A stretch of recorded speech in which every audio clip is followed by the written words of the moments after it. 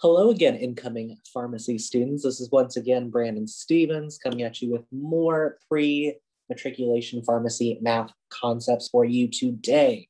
In the last video, we talked about, ratios, rates, proportions, all those kinds of things, kind of introduced the concepts, did a few problems with them. And in this video, we're going to expand on those concepts. Basically, just do a bunch of problems with those concepts, see how they're used inside and outside of the pharmaceutical field. So let us go ahead and get started with that. Let me share my screen, go over to my PowerPoint so you can actually read the question. So I'm gonna have to read. So again, rates, ratios, proportions, how are we gonna use these? And it all goes back to this idea of proportional equations. It's all gonna center around this kind of idea. So throughout your math career, you've probably dealt with equivalent fractions, right? So if we have the fraction 2/3, for example, 2 out of 3, we have different ways of expressing the same ratio, the same proportion. And we can do that by just multiplying or dividing the top and bottom of the fraction by that same number. So let's say 2/3 is the same as if we multiply both of those numbers by 2, well, that's going to give us 4/6. And these two fractions, 2/3 and 4/6, are actually the same number, the same value. Because what we've done by multiplying by 2 on top and bottom of that fraction isn't going to change anything. We're really just multiplying by 1, right? 2 over 2 is just 1. And multiplying by 1 doesn't change the value of a number. So 2/3 and 4/6, even though the numbers look different, really mean the same amount. 2/3 is also equal to, let's multiply by 10 on top and bottom. Well, that's going to be 20 over 30, another equivalent ratio, equivalent fraction. So 2/3, 4/6, 20/30ths. You can find an infinite number of fractions that all mean this same value. We're basically going to do a very similar thing with this idea of proportional equations, basically figuring out what number needs to fill in a certain slot. So for example, we could have something like 2/3 is equal to x over 15, right? So we have these two fractions that we want to say are equivalent or equal value, where we know one of them, in this case, we know the denominator of that fraction, but we want to know what's going to be on top of that fraction. Now, in certain circumstances, we can find out what is being multiplied to the top and bottom, or divide, of course, to the top and bottom to figure it out. In this case, we can see that both of them need to be multiplied by 5, because 3 times 5 is going to get us 15. We need to do the same thing to the top. So 2 times 5, that's going to mean our top has to be 10 in order to make those be equivalent. Other times, it won't be so clear. We won't have a clear multiple essentially happen between these two fractions. So another way, and a very common way that we kind of deal with that problem, is to cross multiply. So if you've heard of that term, essentially, we're just going to basically multiply in a cross fashion. So multiplying the bottom of one fraction times the top of the other, and doing the same thing for the other way. So in this case, we've got 2 times 15 is going to be the same as 3 times x. And then from there, it's just a simple algebra problem, right? 2 times 15, well, that's going to be 30. And that is equal to 3 times x. And then if we want to get x by itself, solve for just x, we need to remove that 3. It's being multiplied, so we divide. Divide by 3. And that's going to get us that x is 10. So we can see that either way we do it, we get to the same result.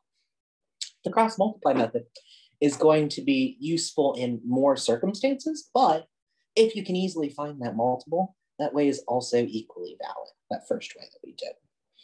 So now that we kind of have that idea of proportional equations, let's see a couple ways in which it is used with all of these ratios and rates and proportions and all that. So we talked about percentages a little bit at the end of last time, and a little bit about calculating with them. So let's say that we wanted to find 15% of 80. So when we talked about that last time, we just said, well, change 15% to a decimal by moving the decimal 2 places to the left, so making it 0.15, and then multiplying it by 80. And then 0.15 times 80, and I need to get my calculator, of course, is 12. And that would be 15% of 80, and we just leave it like that. The reason that works and the reason why we can do that is similar to the idea of proportional equations, right? 15%, if we were to write that as a fraction, is 15 out of 100. And then 80 is the total number that we want to know what 15% of it is. So 80 would go on bottom and X would be on top. We want to know what over 80 is 15% or 15 over 100. And you can do that same kind of cross multiplication method, and you're going to end up with 12. Now notice if we change that wording around slightly and replace that preposition with with is, 15% of something is 80, that really means that we want some number of which 15% yields us 80. So we can set up this kind of equation of 0.15x is equal to 80 and divide by 0.15, or in another context, use that kind of proportional equation where we have 15 over 100, or 15%, equal to 80 is now the 15%, and we need to know what the bottom is to make 80 equal to 15% of that number. In either case, we can divide by 0.5 or do a cross multiplication method. We're going to get around 533.3. Repeating, technically, but that is what it rounds to. So it's a very slight distinction, a very small word that is changed there that really changes the meaning. And it goes back to this idea of proportional equations and figuring out which one corresponds with the 15, which one corresponds with the 100. So that's kind of an interesting thing to kind of see percentage-wise, why that method kind of works. Let's apply this to pharmacy. So let's suppose that we have a particular chemical with a certain concentration. In this case, 8% is the concentration of this chemical per liter of fluid. And we end up with 4 liters of the total fluid. We want to know how many liters of the chemical will be utilized. So one way, of course, would be to set up that proportional equation, or we could just say we have 8% or 0.08, right? We just move the decimal 2 to the right, or 2 to the left, excuse me, filling it as 0. And we have 4 as the total amount, right? It's important to kind of realize, is this number the total amount, or is this the subsection of it, corresponding with the little chemical that's being added? This is the total amount, so we're doing 0.08 times 4. And if it helps, we can set up that equation, 8 over 100, and say that 4, right, is that total sum for x. Both of these ways are going to be equivalent ways of getting that your answer is 0.32, and this is still in liters, right? Because our first thing was in liters, so multiplying it by 8% is still going to be in liters. And there we go. That would be how to use this concentration to figure out exactly what amount of a certain chemical would be utilized. And again, if this was 8% per liter of fluid and this 4 liters was of the chemical, we would just divide by 0.08 instead to get the total amount of liquid being used. So that's an interesting kind of way to look at it. Let's look at some more examples of proportional equations with scaling. So scaling in basic terms is just saying like, we have one amount of substance, we need to like double that or triple that. And we can see that in a lot of contexts. One of my personal favorites is baking because I have a sweet tooth and it's just great. So let's say we need 2 cups of flour to make 12 cupcakes, and we've got a bake sale that we really need a bunch of cupcakes for. We need to know how many cups of flour do we need to make 96 cupcakes instead of 12. So the way we can set it up now is by basically just setting up equivalent rates, right? This is saying 2 cups of flour is equal to 12 cupcakes.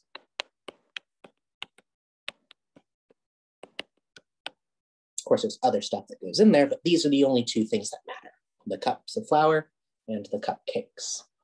Since this is an equivalence, we can set up a rate. And we can say that 2 cups, and if you want to, you can say of flour over 12 cupcakes. And that would be our rate of flour per batch of cupcakes, essentially. Now, we need to know how many cups of flour, so we don't actually know what it is, but we know we need 96 cupcakes. So what we're gonna do is we're gonna set up an equivalent rate where cupcakes is also going to be on bottom, right? We wanna make sure that we match up our units well, like have the same unit on bottom, the same unit on top. So 12 cupcakes goes to 96 cupcakes. And so 2 cups of flour on the left side, we don't know how many cups of flour, so we'll just call that X.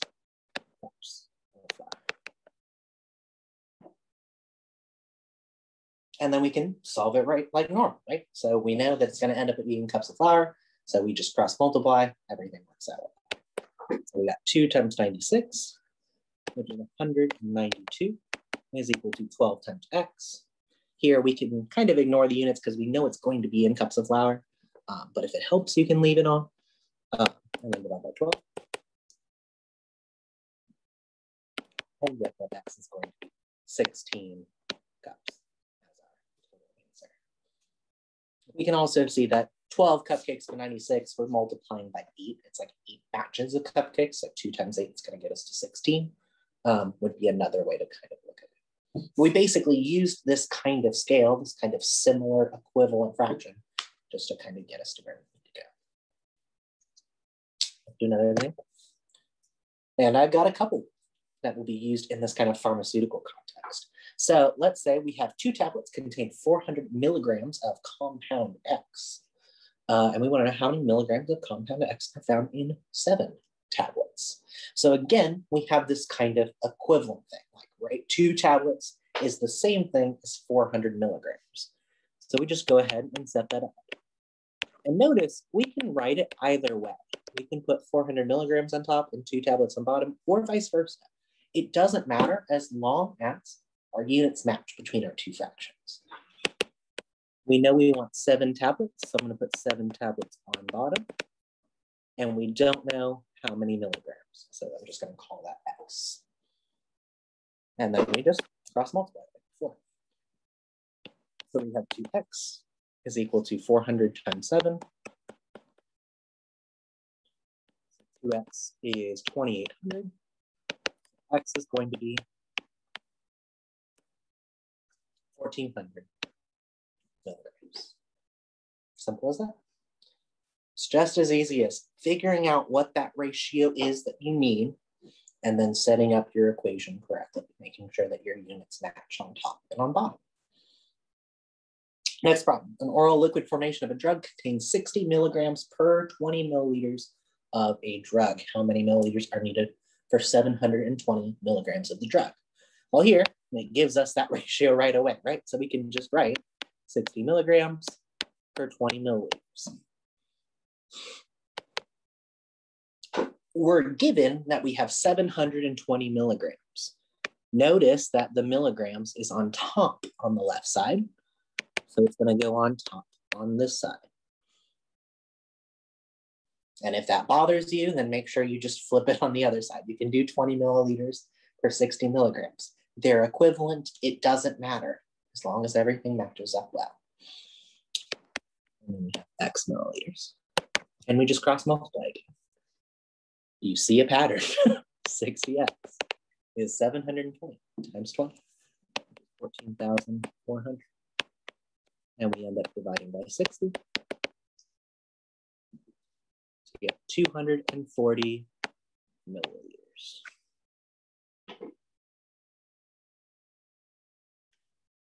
Same idea of equivalent ratios of just making sure everything is set up, everything matches, cross multiplying, solving. You pretty much get into a rhythm with it. Really, the hardest part is just making sure that you have all your ratios correct and that you're calling things equivalent when they really are. Because sometimes problems will get a little bit lengthier and a little more complicated. So you'll need to make sure that the rates and ratios that you're given, the equivalents that you're saying, are actually equivalent. Let's do some more examples. One of the biggest uses for this kind of ratio rate kind of thing is for unit conversion. So we want to know how many days are there in 15 weeks, and that's all we're given. But we have outside knowledge, right? We know there is a relationship between these two things, days and weeks. Particularly, there are 7 days in 1 week. This right here is a rate, right? These two things are equivalent. We can write a rate that is the same. So we can say 7 days is the same as 1 week. And we can set that equal to something over 15 weeks, right?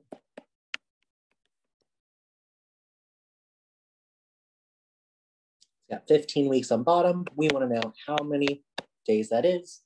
Voila, we have yet another proportional equation. And notice this one's actually really easy. We don't even need to do all the cross multiplying things because notice this is 1 week on bottom. So we can figure out easily what we have to multiply by to get our answer, right? Because what times 1 is 15? Well, it's 15 because anything times 1 is itself. And that's why unit rates, I mentioned last time, are so particularly important because you can easily find this common multiple or this multiple that you need to multiply by in order to get to our answer. So we're just going to multiply by 15 on top and bottom. And it's going to tell us that x is going to be 15, 7, which I believe 105 days, 15 weeks. And it will either feel like 2 weeks or 2 years because time is a flat circle. And there we go. That's how simple the unit conversion can be with this kind of concept. You have some kind of relationship that you have between your 2 units that you set up, and then you set up in another fraction and fill in the spot that you do know and just figure out, solve for the other. And here we have a couple more unit conversion problems now kind of in that kind of pharmaceutical context. So 2.2 pounds is equivalent to 1 kilogram. How many kilograms does a patient weigh if they weigh 160 pounds? So we are, given that kind of equivalence there, right? The 2.2 pounds is equivalent to 1 kilogram. So we can go ahead and set that up as that rate right there. So I always like to put whatever's 1 on bottom, but again, it doesn't matter. Whichever one goes on top, bottom does not matter as long as both sides of the equation match. So I'm going to put 2.2 pounds over 1 kilogram. That's our first equivalence. And we set this equal to, we know our patient weighs 160 pounds. And since it's pounds, that's going to go on top of our fraction on the right. And we need to know how many kilograms that's going to be. So we'll just call that X. That's going to be the number of kilograms. And then from there, we've got our proportional equation. So we just do our little cross multiplication thing. So we do that. Obviously here, our unit rate isn't set up exactly how we want, right? You can't just multiply 1 times X. I mean, basically will work out to be that way. But we can just say 2.2 times X is equal to 1 times 160 is still going to be 160. So it's still made a little bit of the math easy, just not as easy as like figuring out multiply both top and bottom by 5. But we divide by 2.2 and we get X is going to have to be 160 divided by 2.2, which is around, I should say, 72.72 kilograms. Boom. There we go. That is how many kilograms our patient weighs if they weigh 160 pounds, just based off of setting that proportional equation up correctly. And then we have another problem. So a patient injects 0.3 milliliters of insulin each morning, and it only costs them $7,000. How many units of insulin is that? If 100 units of insulin is 1 milliliter. So we've got our rate already kind of given to us. It's pretty convenient there. So we'll go ahead and set that up. So 100 units, and you can just remember that's units of insulin, or you can write that if you would prefer. And that's going to be the same as 1 milliliter. So that's our first equivalence, our kind of baseline equivalence ratio there. And that's going to be equal to our other ratio. And we've got 0.3 milliliters. So that's going to go on bottom of our fraction so that our milliliters, are lined up as we want. And we want to know how many units of this. So we have just X units because we don't know how many units that we'll have there. And here, now our 1 is matched up with a number. So thankfully, we can just say, oh, just multiply by 0.3, because that'll create the same bottom on both sides, which is what we're ultimately going to want. So basically, X is going to be 100 times 0.3, which is, in fact, 30 units. So the second one, unit rate, worked out really well. We happen to be looking for the top part of that unit rate. The first one didn't happen to, but as long as you take the time and set that proportional equation up correctly, you'll be able to see clearly whether that's going to be the case. Okay, let's go to a different type of example now. So let's work with ratios a little bit. And again, we're going back to baking because apparently I was hungry when I created this presentation. So a particular recipe of bread has a flour-water ratio of 5:3. How many cups of flour are needed for 32 cups of this solution of flour and water? So remember, when we talked about ratios last time, we came at it with this idea of like part-to-part kind of thing. And so this 5:3, notice the 5 corresponds to flour and 3 to water. So it's like 5 cups of flour means 3 cups of water.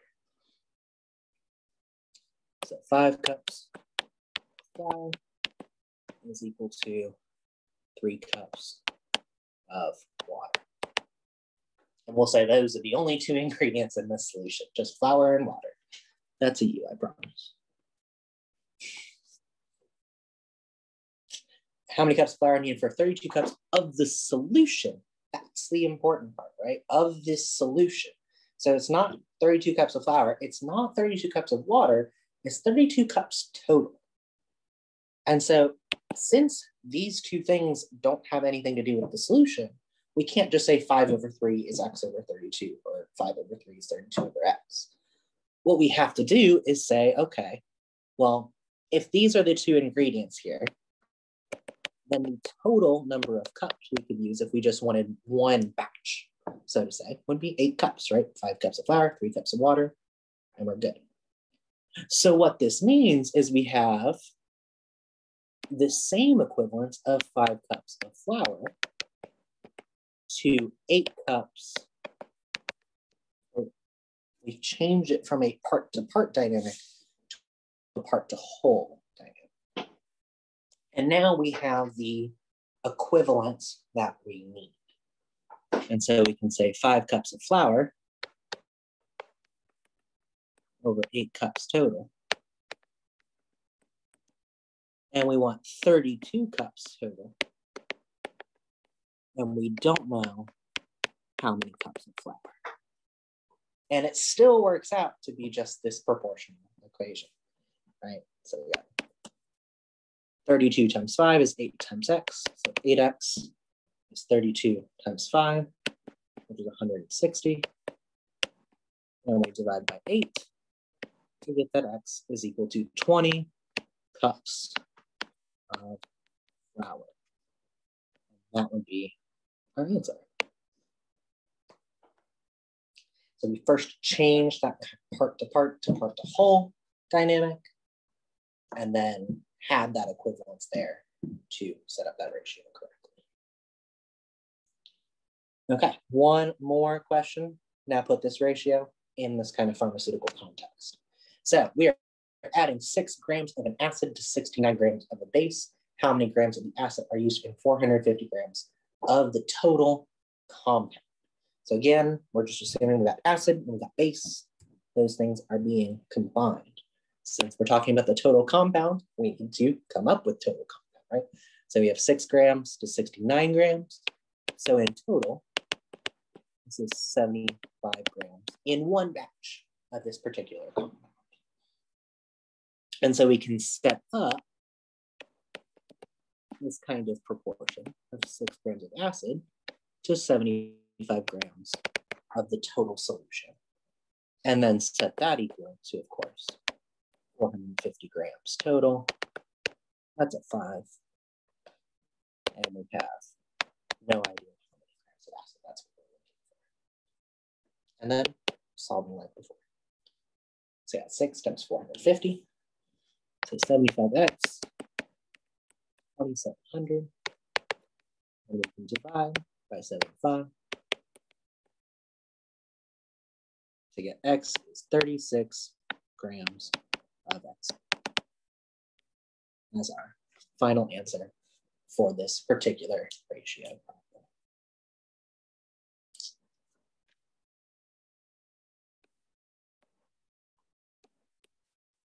And there we go. So those are some particular examples of using this idea of proportional equations, equivalent fraction, those kinds of ideas in problem solving. So hopefully that gives you a little bit more context. And in the next video, we're going to, again, take a look at this proportional equation in yet another context, which is the metric system. So stay tuned for that.